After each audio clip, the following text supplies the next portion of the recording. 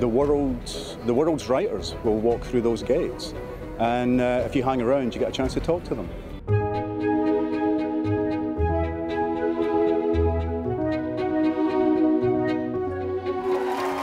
I'm interested in conversations that deal with things that matter, but real, how do we live our lives?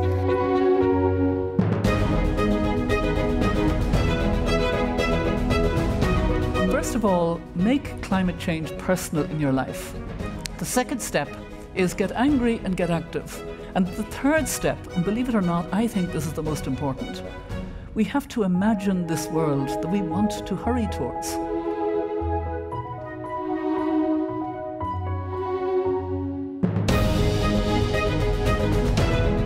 It's about kindness is looking at people as people and not as I voted this, I do this, whatever it is. There's some people we will never get along with, but most of us are a complex mass of different things.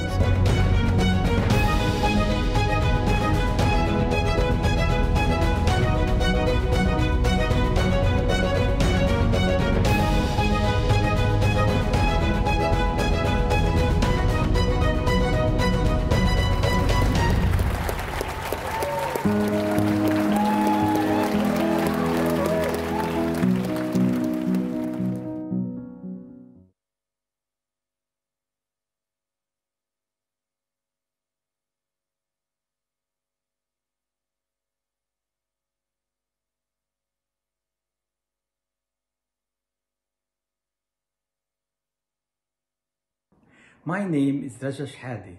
I've been participating in the Edinburgh International Book Festival for many years. The festival has been central to my development as a writer.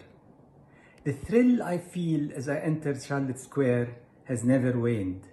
I could always count on excellent programming and stimulating discussions. There has never been a time when such meetings are more important.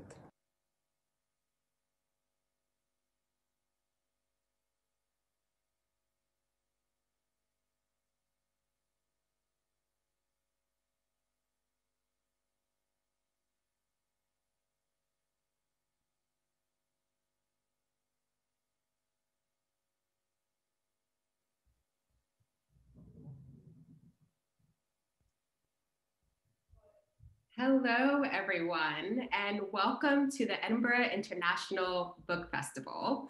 My name is Whitney Richardson. I'm the Global Events Manager at the New York Times, and I'm so happy to be here.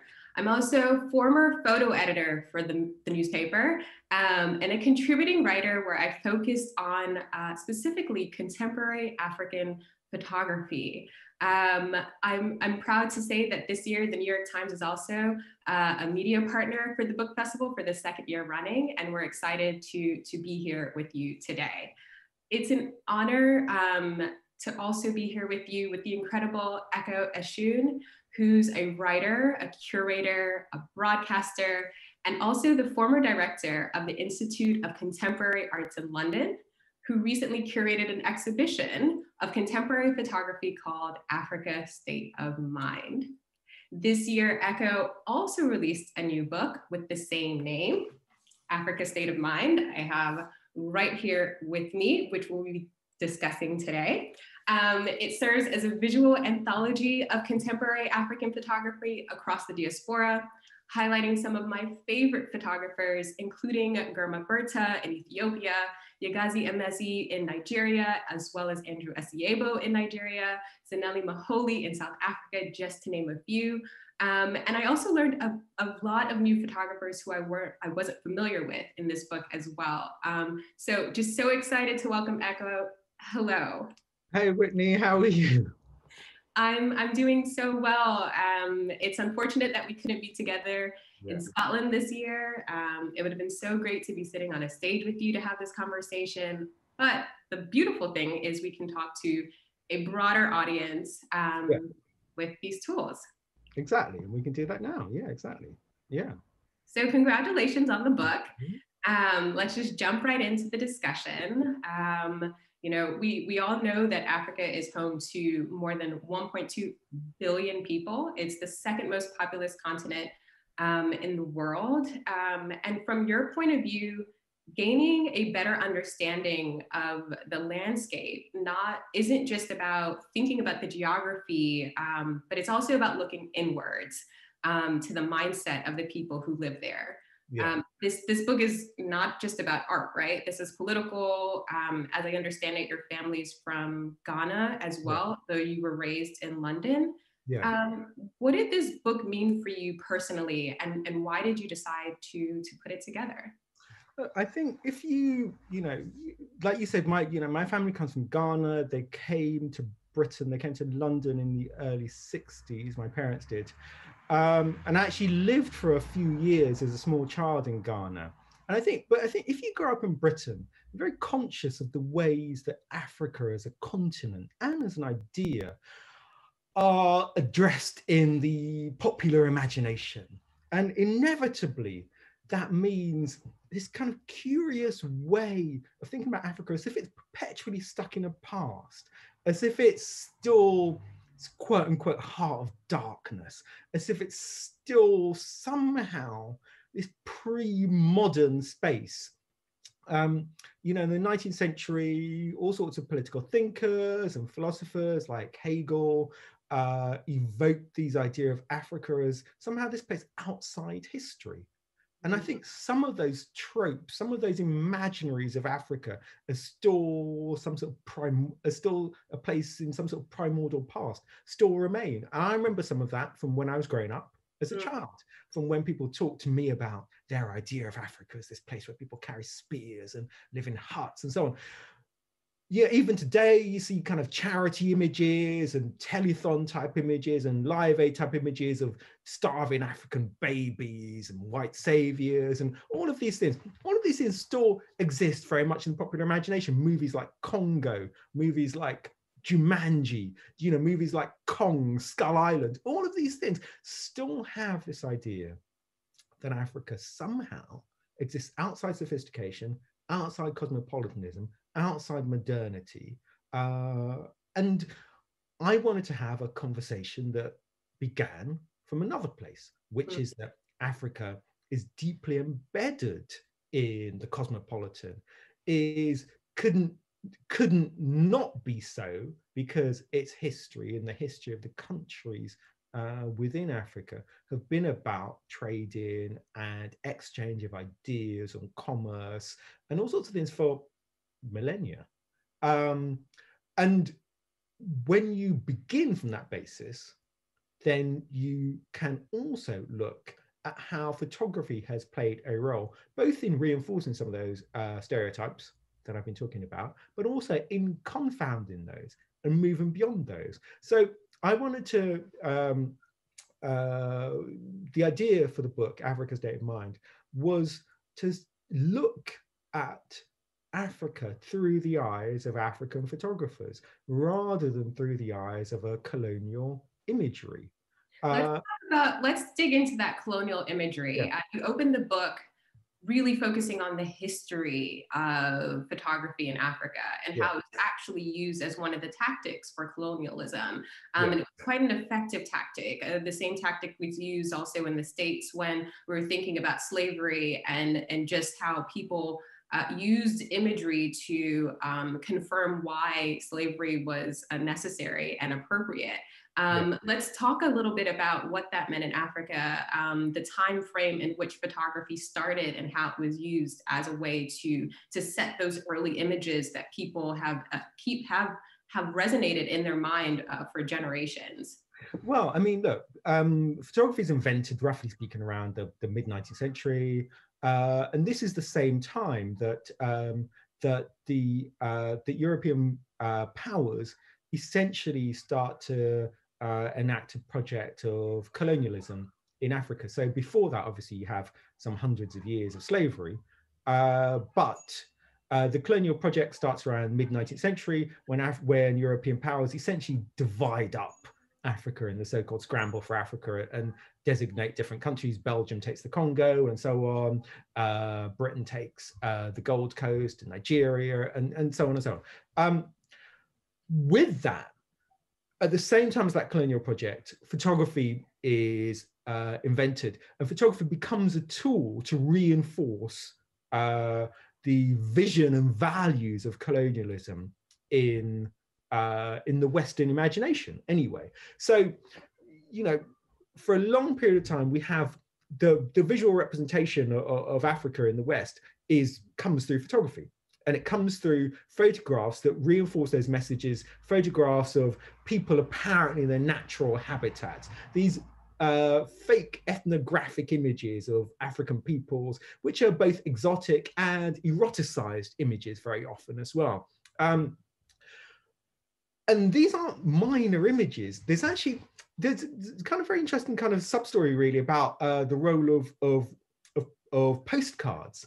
There are hundreds of millions of postcards, of picture postcards that are produced kind of in Europe and America in the latter part of the 19th century and into the early 20th century. Many of those are African imagery. Many of those situate African people always in the bush, always, well, not always, but often semi-naked, often in the situation where, again, they're seen as somehow representative of this underdeveloped, under-modern state. And so their primitiveness is always contrasted with European sophistication. And the idea underlying that is this idea that the colonial project brings civilization, brings order, brings progress to Africa. And without that, Africans would be perpetually sunk in the past. We have an image up on the screen. Yeah. So we get into the 60s and 70s. So we understand that, imagery and photography and visuals were used as a tactic for colonization. But then as the 60s and 70s roll around, you know, there are people across the continent that begin using photography to claim ownership of their own narrative. Yeah. And so talk me through who some of those newer photographers were in the 60s and 70s. They were working in studios. They were in the middle of their cities. What did that look like? I mean, so the crucial thing is, yeah, we can talk about that colonial gaze. But the thing is, even from those very early days, from the late 19th century onwards, African photographers in Africa are taking photos of African people with a much different sensibility and so on. And that accelerates in the post-war period in the 1960s and in the 1970s, when African countries secure their independence from colonial rule. So certainly from the 1960s onwards, you get this wave of photographers who, like you say, are working in their studios and showing Africans in a much different light. The quintessence of that almost is Malik Sidibe, the great Malian studio portrait photographer, who creates these fantastic, and we see one of his images on screen right now. This is one of his more prominent images that, you know, many people know of his work, because it's just so beautiful to see post-independence people freely dancing and enjoying their lives, and not as this image of people in bushes as the world had once known, right? Yeah. Exactly. So this is Bamako, the capital of Mali, in the early 60s. People at nightclubs, dressed elegantly, dancing. And Malik Sidibe is the master of evoking this exuberant post-independence period when everything seems possible, when people are young, people are out, people are having a good time. The future seems to be unfolding. Simultaneous to that, we can look at a photographer like Samuel Fosso, who's such a fantastic, Samuel Fosso, one of my work. the all-time greats. So Samuel Fosso is really, you know, he's such a sort of fascinating story, because he at this point, Samuel Fosso is probably he is a teenager in the 1970s in the DRC, Democratic Republic of Congo. Actually, is that where he is? He's a teenager with his own photo studio, and he takes conventional photos during the daytime, but at night, he takes these series of self-portraits.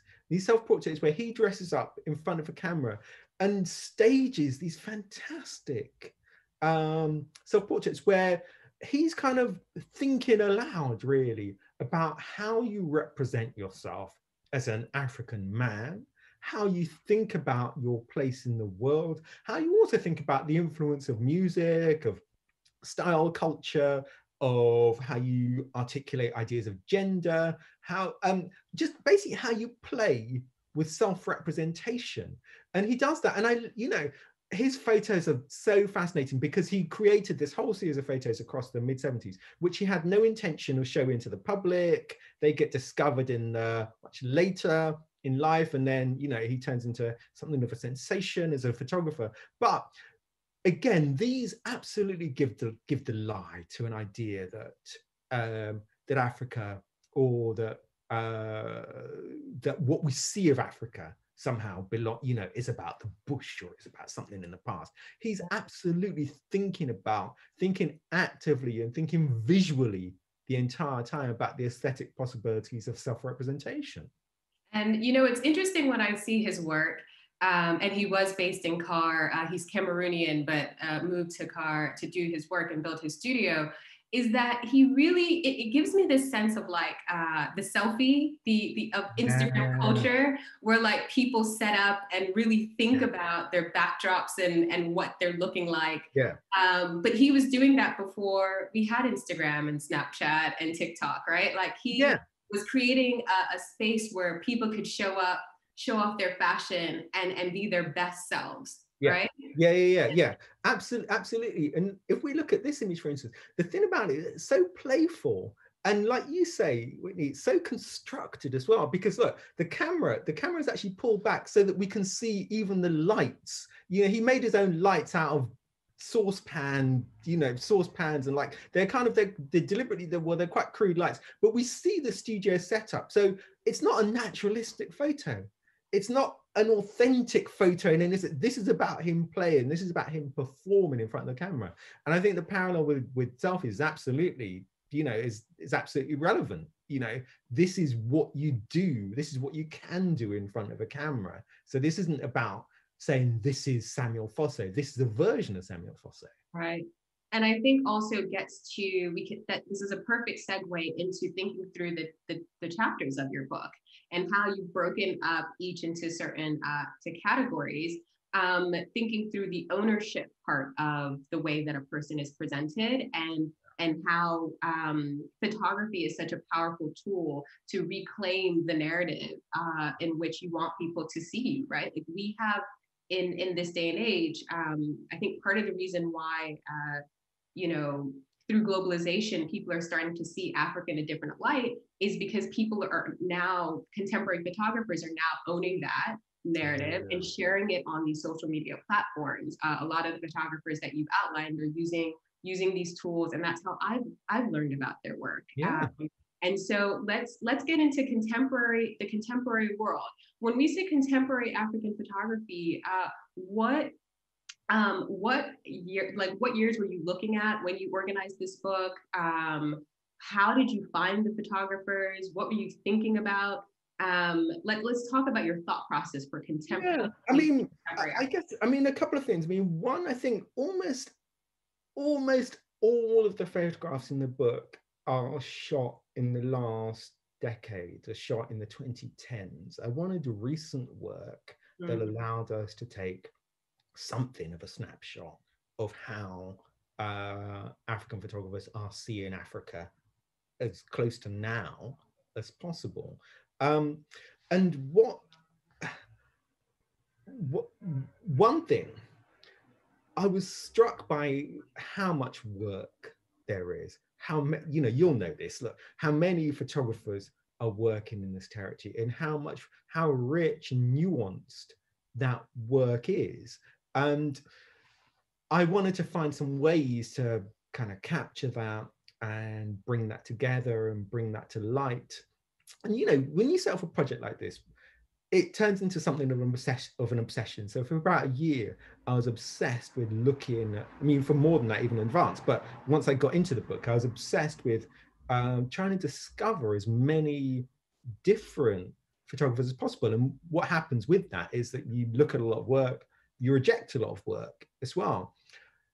I was trying to find photographers whose work, I think for me, bridges this gap between sometimes reportage, sometimes thinking aloud, but always really, I think, a reaching towards art, which is to say, a reaching towards their own personal articulation of place, of memory, of sensibility, of history, of politics, of any of these things. I'm interested in photographers who, well, actually, look, I'm really interested in photographers who aren't interested in authenticity. In fact, I'm really interested in photographers who aren't interested in saying, look, this is the world objectively so.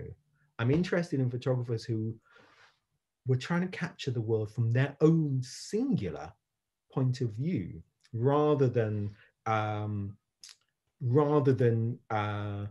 kind of scientific, objective documentary approach. You know, I think this comes down to the title of the book. You know, the book's called Africa State of Mind, and what I was conscious of is that there isn't a singular take on what Africa looks like.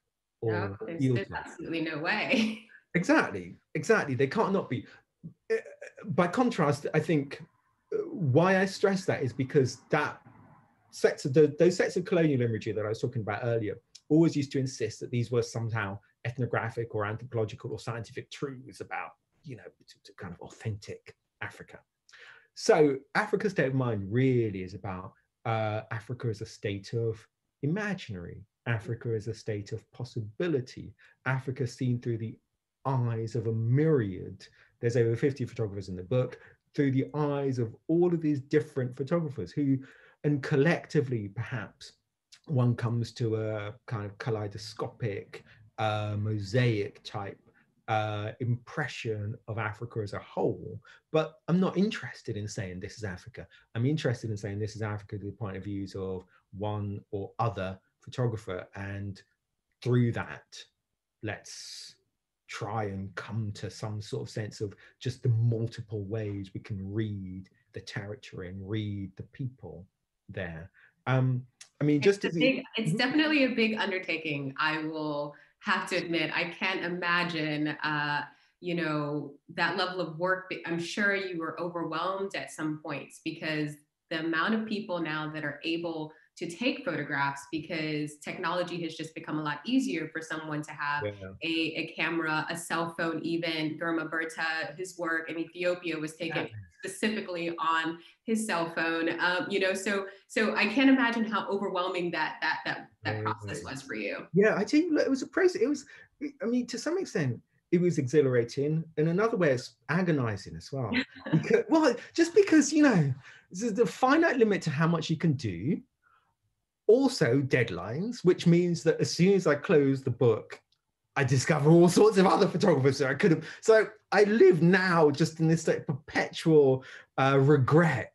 No, there's a book too that's coming. I can feel it. There's a part 2 of this, and I feel it coming from you. Yeah, well, you know, the thing is, because how do you draw a line with this? Because look, we're in a moment, I think, of extraordinary visual richness and fertility in terms of African photography. And look, from your position in New York Times, is that something that's just a kind of fantasy or kind of wish of mine? What do you think? No, you're absolutely spot on. And I think what has happened is that people are now open to the idea of even exploring who's on the ground and making work. So from my perspective, from working in the news, I'm always curious as to who's telling the stories of the locations that the stories are being told, right? And that goes back to having an ownership of narrative, making sure that from a news perspective, we're not just sending photographers into the region and then they fly out after 2 days, but like, are we also looking at photographers that are on the ground that maybe just need a little bit more understanding as to the ethics of news journalism as opposed to like artistic wedding photography, and just, you know, how do we continue to work with and nurture photographers that are doing excellent work on the ground and give them the opportunity to share their own stories from a news perspective. And I think that those questions are now being asked. I think people are now being challenged, and news organizations, magazines, books, we're now being more thoughtful about who's owning stories. And I think a lot of that has to do with, organizations are being challenged, to see who's behind writing that. So who's the author? Who's the photographer? Who's the director? And this is happening now. And I think it's a wonderful thing. But before we go on with that, because that's a whole nother category. And I want to see some of this work, because this is a visual book, and I want the audience to be able to see some of the curation that you've done. Talk about how you've sectioned off this book into the 4 sections. You had hybrid cities, zones of freedom, myth and memory, inner landscapes. Explain those 4 sections for us. I mean, so look, there's one way you could do a book like this, which is geographically. That seems to be less interested in thinking about the potential thematic links that photographers, both within Africa and actually across the diaspora, are working. So I divided the book thematically. One section, hybrid cities, looks really at the explorations of the metropolitan environment, the African city.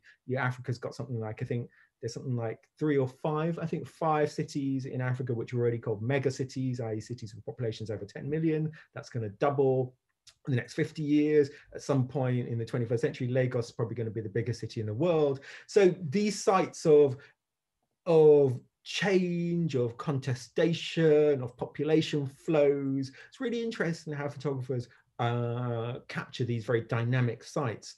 In fact, we can even, let's look at just one of these, for instance. So this is a Nigerian photographer called Andrew S. Igbo, who has done this great project on Lagos.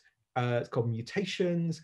And what he does, he photographs the urban environment in Lagos, but he also manages to find these great moments of visual poetry, of pattern and color and symmetry, where we see what's potentially, a large, sprawling, chaotic city rendered with sudden moments of acuteness and abrupt beauty. And I think that's what we see here. So he's got a great eye at being able to capture the city in those terms. We go to another photographer like Guillaume Bon, who has traveled down the east coast of Africa for a project that he calls Mosquito Coast, where he looks at a number of different countries along the east coast of Africa, countries which have survived through all sorts of different kind of physical hazards in terms of civil wars and various forms of kind of deprivation. But he also creates these photos which have, again, nuance, beauty, this ability, I think, to capture environments which you could look at and feel that you don't want to look anymore at them. You could look at and feel that, well, these are blight zones in some sense or other. He finds in there possibility and poetry. And I think both those photographers, as well as the other photographers in that hybrid city section, I think speak to the almost infinite ways that you can look at the city, and look at the city as this site of change and as this site of constant motion. What were the other sections? We could, before we move on to the other sections, while we have these images up. So when we think about cities and when we think about mega cities, as you've stated, there is this, there is beauty, right? There's an absolute beauty to the bustling and the movement of a major African city, which these photographers capture. But then there's also this like there's realism to it too, which is like, it isn't perfect, and it isn't like these, beautifully swept streets, right? And there's this sort of like, it's like a duality to the experience of being in a major city in Africa. Yeah. Lagos being this dynamic place, which Andrew just captures so wonderfully. Because, you know, as I know, he sometimes is photographing even as he's sitting in traffic, right? You know, anybody who's been in Lagos traffic knows that you've got 3 hours. Andrew is finding beauty while he's sitting in traffic. What do you think about this duality of beauty and chaos and what it means for the contemporary photographic lens of megacities? Well, I think you have to find a way. You have to find a way to hold that potential contradiction and certainly that tension within one image. You know, there's a sort of popular narrative that's kind of promulgated in newspapers and elsewhere. It talks about Africa rising, you know, rising GDP, tech savvy younger generation. I'm kind of allergic to that as a narrative because it seems to gloss over to me, you know, the real difficulties of just living on the ground and living in some of these cities. Just the basic infrastructure challenges of getting around through traffic and so on and so on and so on. So what I admire about someone like Andrew's photography is that he doesn't present a glossed over, superficial view. He finds beauty through the awkwardness or the abruptness or the difficulties of the everyday. So just looking at this image, for instance, you know, look, if you're in a number of different countries in Africa, you might find yourself in one of those, you know, this yellow minibus in the corner of the image. Like in Ghana, we call those tro-tro. They're like, and you know, they're a conventional way for people to get around. You're sitting in this minibus with lots of other people. It's crowded, it's hot, it's cramped. Sometimes someone might have a goat with them or some other form of livestock. That's just part of the deal. You're in traffic for a long time. It's not glamorous. But at the same time as that, it's just another part of the reality. You can't shade it out, or there's no need to shade it out. What you do, or what potentially Andrew does clearly, is find a way to recognize both that and look, set this against, in this image, this backdrop, this kind of modernist architectural kind of design, gate design, wall design, whatever that is, plus balance that against the guy coming in from the right with the yellow bag as well. So we get, you know, and the woman in the middle with the wraparound skirt. So these different forms of yellow that are patterning across the page, as well as the pattern in the backdrop. That's such a great way of seeing. It's an amazing way of seeing. And one of the ways that, like, most photojournalists, I would say, hope to level their work up to, which is like, how do you blend the aesthetic part of it, which is the symmetry, the rule of thirds, you know, all of those elements of lines, but also get the color right, but then also capture a moment. And Andrew is one of the best, I think. One of my favorite series that he's also done, speaking of the duality of the contemporaneous of, you know, or Africa Rising, but also this is everyday life, is he did this series, I don't know if you've seen, on nightlife in yes, yeah. The most, it's incredible because he goes from like the club on the corner on Saturday, you know, where like everybody's sweating and dancing and super close, to, you know, to weddings where people are spending hundreds of thousands of dollars and everything is sparkling and clean and pristine. But just again, the spectrum of experiences is I think what you were looking to capture, which is it's not one or the other. There's beauty in the spectrum, right? Exactly. And because I'm also struck. Anytime I'm on the continent of Africa, you know, you get off the plane, you're met with the heat, it's kind of a variety of smells, it's a very intense sensory experience, but it's so intoxicating, the entire experience. And I love the thing when I find photographers who capture some of that, some of this kind of spectrum of sound and smell and visual impression, some of the sensoriness of that. It's so exciting to me. It's so exciting to me to look at, you know. It's so good. All right, let's jump into Inner Landscapes, your second chapter of the book.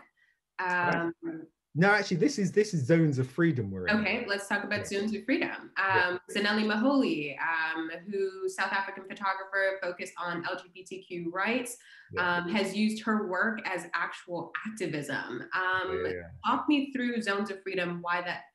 So, I mean, Zones of Freedom as a section is about looking at photographers who are looking at, I guess, individual states of being and freedom. So that's gender. So that's evocations or depictions of ways of looking at gender, ways of looking at sexuality, ways of looking at even at style. This in the context of a continent which has, to some extent, and in some places, very social conservative views around gender, around sexual identity. Exactly. And so we know that it's actually life or death for some people. Well, so there's a number of countries in Africa where gay and lesbian same-sex activity is illegal. In a minority of countries, illegal and punishable by death. So real world situations, real world consequences for the simple expression of who you are. So Zanele is one of the singular artistic greats, enormous kind of talent coming from South Africa. And this image here is a series of self-portraits that she's created, which depict her in actually something like 70 different self-portraits, all of which are quite radically different, all of which are play with representations of the self. Again, we think back to Samuel Fosso a few decades earlier doing something similar. Her images, she deliberately, the kind of patina of the image gives her a deliberately darkened skin tone here. So she's also playing with the colonial representations of African-ness, hyper aware of all of these things. And beyond these self-portraits, she's also done, as you all know, these ongoing sets of portraits of queer people in South Africa. She makes no division between her work as an artist, her work as an activist, and her work as a photographer who's actively working towards change in South Africa, change in Africa, change internationally around how we think about and represent and depict LGBTI individuals. Her work is really important. Her work is incredibly important, and it's been just incredible to see her rise as a photographer in the photo community, in the artistic community, because her work is no longer just seen as photography, but it's art at this point, right? Like, well, I mean, she's got a solo show coming up at Tate Modern, which it's been delayed, but it's later on this year. I mean, I'm pretty sure that makes her, perhaps, I don't know, well, certainly the first African female photographer, probably the first female, number of firsts to have a mid-career solo show at Tate Modern. And the work is extraordinary, beauty, empathy, power, all sorts of things, deep conviction. Who else? Ruth Asay. So great. Ruth Asay as a fashion, her origins lie as a fashion photographer. She's actually based in Yorkshire, but she's part British, part Nigerian. This is such a great series that she did called Fine Boy No Pimples, which she went back to the town that her family comes from in rural Nigeria. It's photographed a set of young men, some of whom are friends, some of whom are family, dressed them up kind of contemporary fashion with a great fashion stylist called Ib Kamara, who she worked with on the project. This young man, I think, might be her cousin. I think he's wearing some of these clothes are women's clothes, high-heeled shoes. All this really is about playing with, contesting with some of the hyper-heterosexualized ideas of masculinity in somewhere like Nigeria, and recognizing that for young men, there's possibility how you can articulate yourself. You don't have to work within heteronormative boundaries. And again, playing with the duality of, and looking across the spectrum, even within this one portrait, this one stage portrait with the yellow do-rag, which is known to have masculine, tendencies. Men tend to wear them, but then also juxtaposed with the high-heeled shoes and this very feminine umbrella with the backdrop is so powerful and playful, and really test the imagination of what is and what could be. Exactly. I mean, I love her work because she managed, look, because all of, so many of these photographers, they make it look apparently easy. They make it look so elegant in terms of their exploration of these ideas. But I know, for instance, that, she's referencing Malik Sidibe, right, who we talked about before. There'll be some sense of basically, the lineage of studio portrait photographer in Africa, and how really I think the questions that someone like her is asking is, how do you work within that lineage? How do you find a way? How do you find your space there? But also, how do you work against the lineage of ethnographic portraiture that comes from the West simultaneously? And the answer that we see here is to confound that, is to go beyond expectation, to create a set of images here that are beguiling and dazzling on their own terms. So great, I think, anyway. It's amazing. All right, next, what do we got next? What have we got? Oh, okay, all right. So actually, let me go to this one actually out of these two. So look, chapter is myth and memory. So this section, myth and memory, really is about how photographers capture and work with, I guess, look, what you might call African epistemologies, which is a long way around of just saying, how do you work with belief systems and knowledge systems that are indigenous to Africa? How do you work with traditional ideas of faith, belief, myth, memory, and so on? How do you work with the memory of the colonial past? How do you work with traditional folklore? How do you work with oral storytelling? How do you work with legend, myth, fantasy, all of these things? Lena Iris Victor, Liberian British photographer, again, kind of extraordinary in her work. I think she creates these fantastic, vivid self-portraits. This series looks at, it's kind of part of a series she's done that actually looks at the legacy of Liberia as a country and its relationship to America. As Liberia is, colonized. Very close relationship. Yeah, so yeah, it's a close and complicated relationship, but the series that she created, which this image is part of, looks in kind of powerful, vivid and metaphorical detail at these linkages across time, across memory, across folklore. She creates her own visual mythos that speaks to those pasts, and she does so in these images that are actually fantastic. They're kind of, the surface of them as physical objects, they're kind of gilded with gold, so there's a thing of Viennese kind of traditions. There's all sorts of tropes and elements that she's playing with in the images. Fantastically complicated, but also fantastic beguiling.